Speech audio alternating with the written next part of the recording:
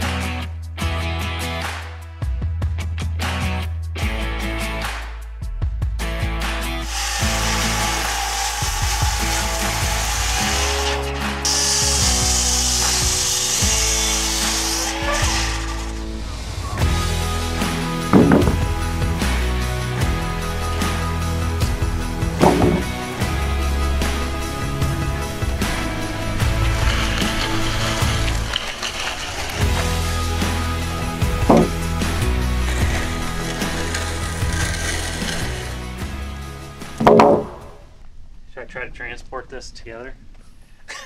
Oh no.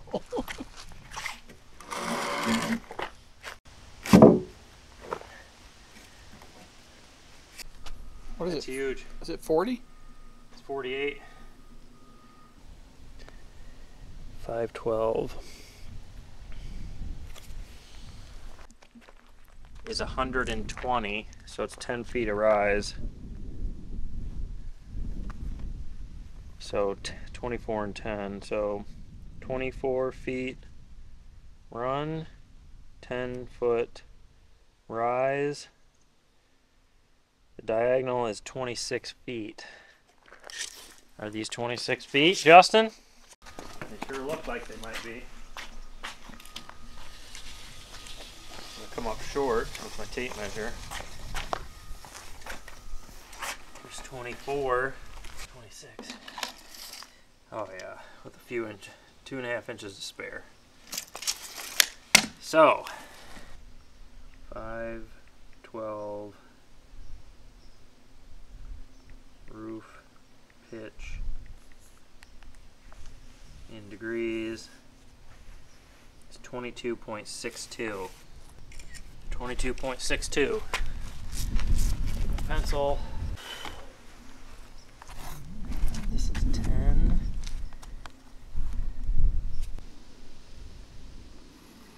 I'll call you back. Alright, bye. Oh, just the upper windows.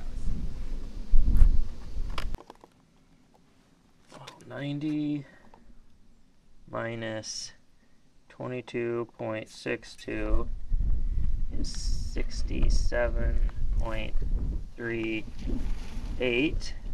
So that's that one. 24 run, 10 rise. So this has got to be 26 feet. That should be fairly simple. I'll figure out which way I want to have these to.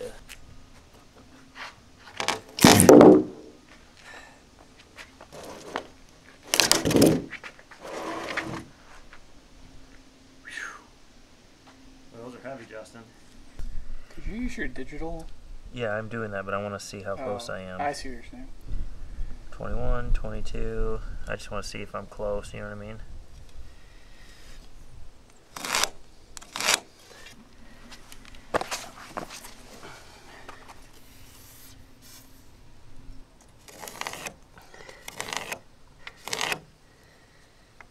That's 67.4. It was off just a hair. And then this will be 22.6 on the other end once I cut it.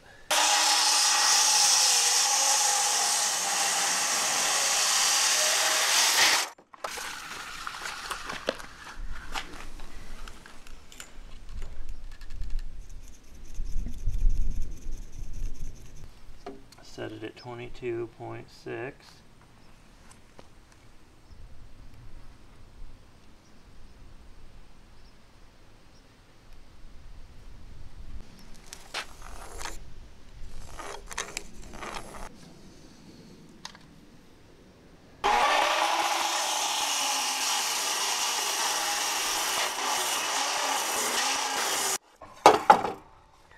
Hit that knot. Middle of the knot.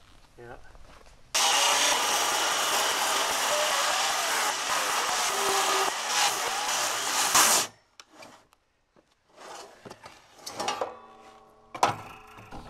That knot caused a little bit of a problem. Not there, and a knot there, which is really shows you how much torque those, or how hard those knots are. Yeah, look at that. That knot there. That's hard.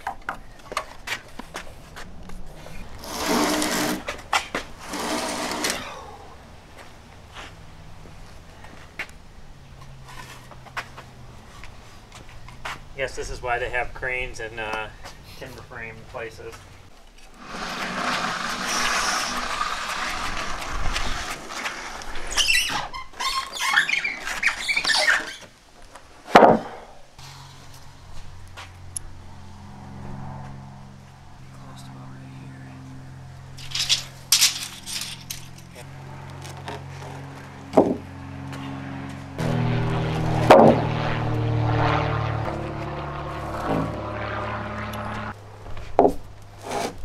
Too far.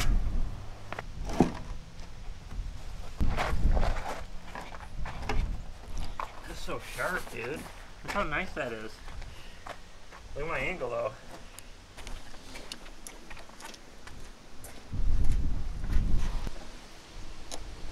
Oh, right there.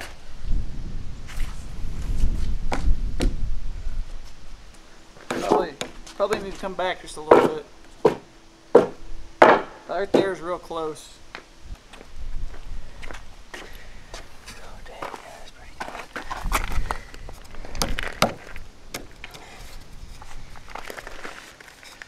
good. Now I just need big metal plates, Justin. This is absolutely giant. I'm gonna run a couple screws in here to hold this. I think we're pretty good on our height. Right at my line.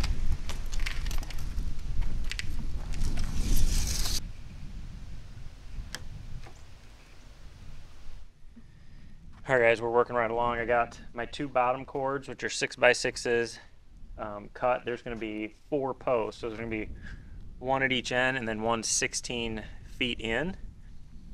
And then the top chords of the rafters of the truss are going to be, or are 6x8. So I've got that one cut on both the top and bottom. I used my new Stabila angle finder, which was pretty sweet. Looks like my cuts are perfect. In this slab, I just used one of the relief cuts is kind of my guide for the center of the truss, which has worked out really well. So I'm going to cut this other rafter, get it put in place, put some temporary lags in it, just kind of hold it where I want it, and I'll build out the inside of this, and then I can measure for all my plates.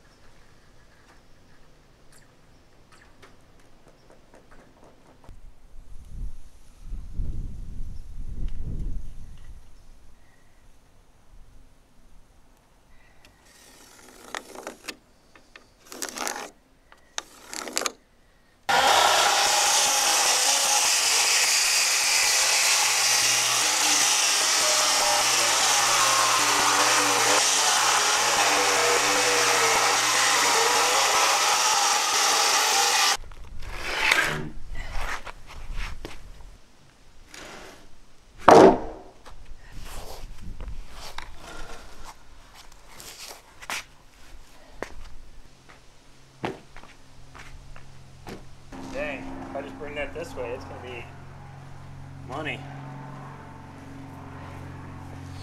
You know what?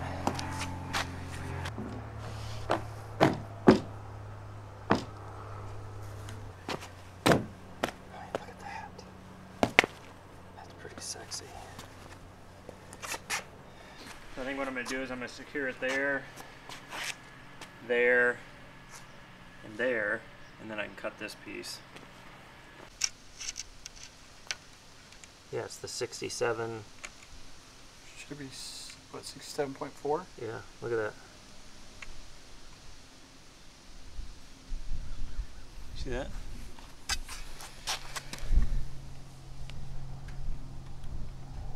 I think that says 67.4. It does. So that's what I gotta cut that at.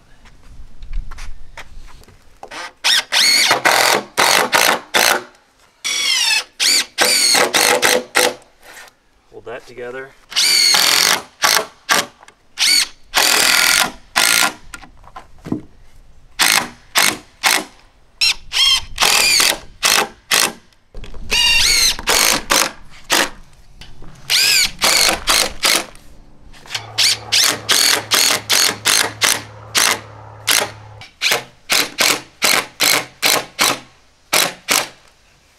Alright, we got our temporarily stacked together. This should be 10 feet, which it is. So then should be 111.5 inches to the center. 111.5. Looks pretty square. I'll make my mark on this end and cut it off here. 111.5 is the point. Side. And the middle's right there. And then it was 67.4.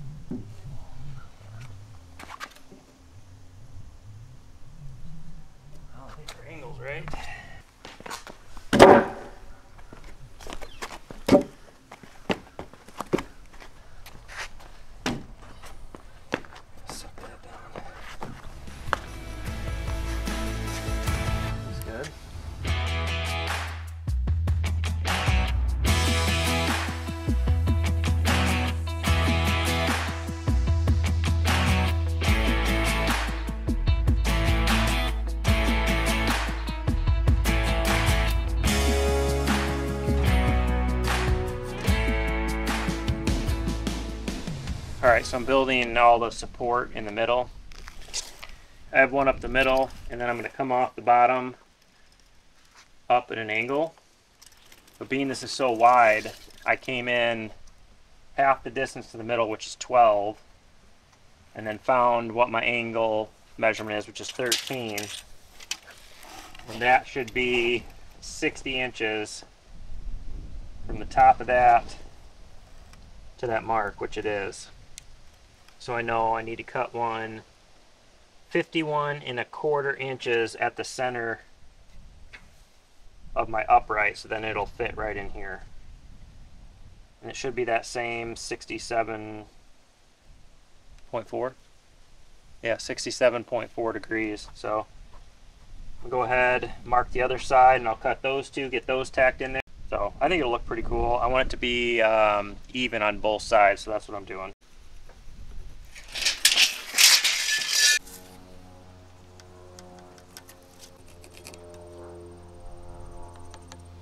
Center, so my angle needs to go through there. So I'll set that at 67.4, run it through the middle.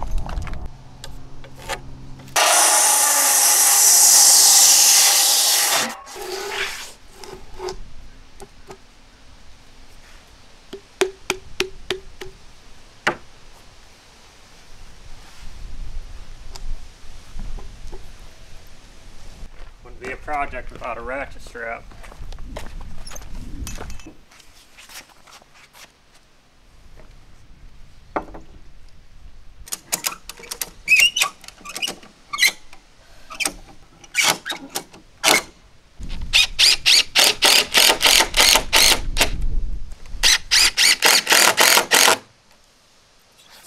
That'll all be plated, so that'll be covered.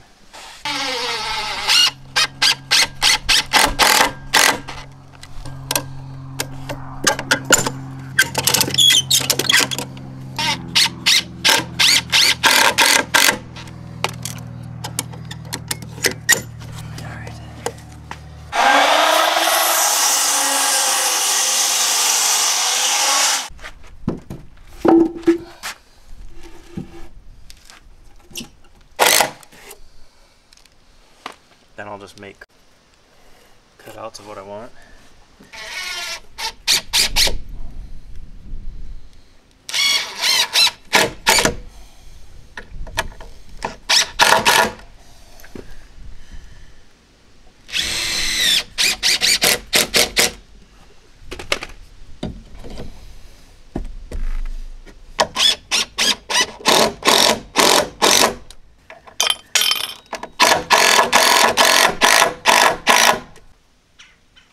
Should I just tack that on there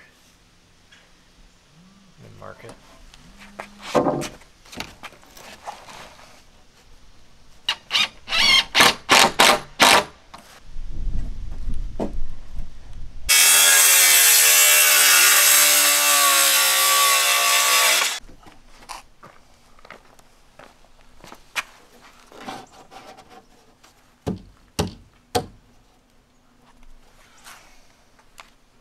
And that looks good, right? I think so. So we've got all our uprights in, and we're going to do 2 angles off this center. And we just used a 2x6 to kind of mock this up, because there is no right angle to work all this off of. So I felt like instead of trying to figure this out mathematically, I would just make a template. I wanted this to land halfway between that upright and that upright, so it looked symmetrical.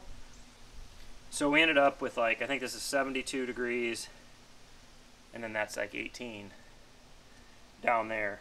So we've got a board. We just got to strike this on our 6x6, make 2 of them, and we'll have this thing made. Then we can make templates for all of our plates, and I'll take them to the metal manufacturer in town and have them whip me out some plates.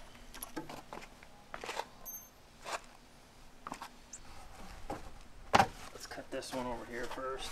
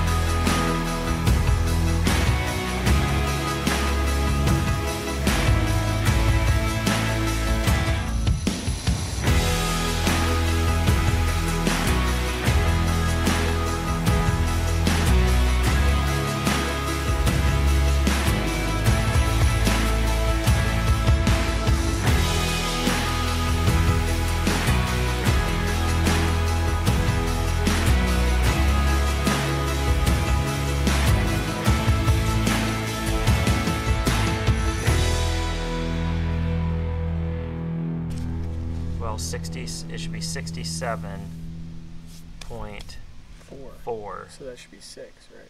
So it should be 112.6. Where's my marker?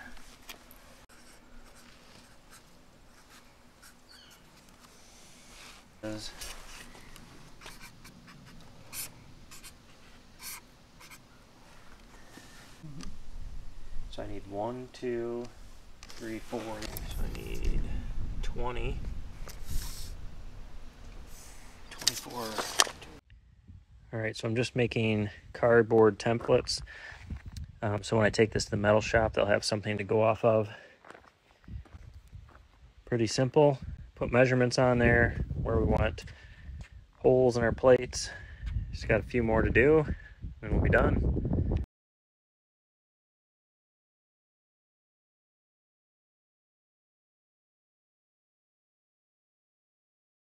Alright guys, Justin and I just we took this truss all apart, delivered all the pieces so the client can seal it, stain it, do whatever they want. So this truss is going to be right up here at this build site. Got the build pad all ready to go. This truss will be right here. It's going to be pretty sweet. Get these beautiful white pines. Got all these walnut trees. But this is where this 48-foot A-frame will be, right at the end of the house here. So there will be a porch, and then it'll go all the way up to the second story, and then you'll see this big exposed A-frame. But pretty pumped up to get this build started, to get this A-frame up. I dropped off all my templates to the guy that does all of my metal fabrication. He's gonna make the metal plates, connector plates for the truss. They're gonna be powder coated black. We're gonna be using black bolts. So once we get to that point, we will show you how we put all that back together and then installing it. But as always, we appreciate you guys watching. If you haven't already, hit that subscribe button, share with your friends, and we'll catch you on the next video.